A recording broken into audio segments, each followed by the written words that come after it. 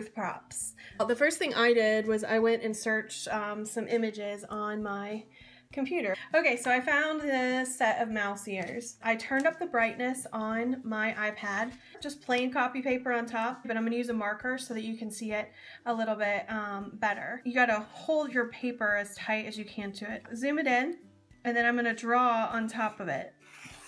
Here's my nice little quick sketch.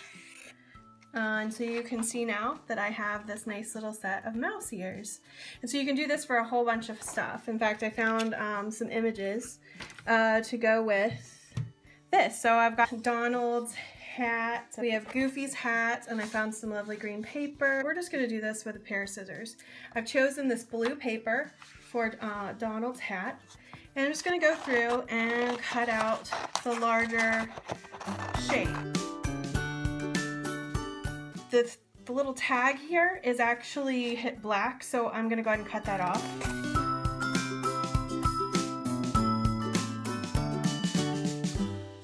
So here's my hat, but here it is now in the blue. Well, I'm going to put it back on for a second and cut out that last little bit of the look. I've gotten black poster board. You want it to be nice and stiff and stand up. So here's my black poster board, and here is Donald's hat.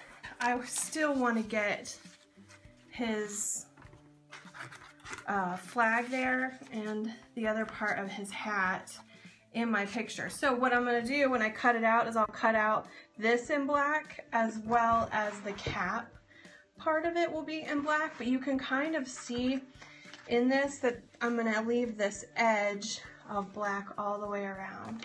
So you're going to want to get a dowel rod or two, get some wire cutters and cut them into a smaller piece. So I'm going to do about 1/3, and so these are what wire cutters look like. Clip it.